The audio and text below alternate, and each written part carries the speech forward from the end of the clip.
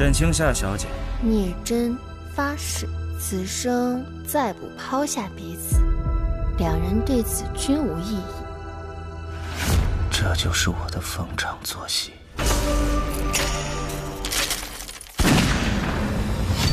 夫人，别把自己看得太重了。只要你乖一点，我就可以给你自由。你有什么目的？你不也有自己的目的吗？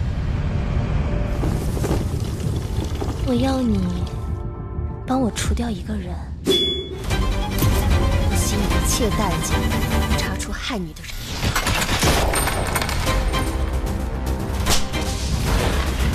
我并不是沈家大小姐，我只是一名普通的丫鬟。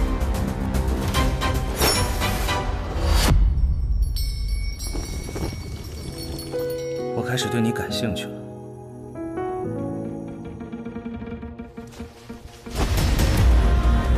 这件事情背后一定另有缘由，不顾一切，但是仍然明知，没有他，我的人生就不成立。整个红州都是我的少帅府。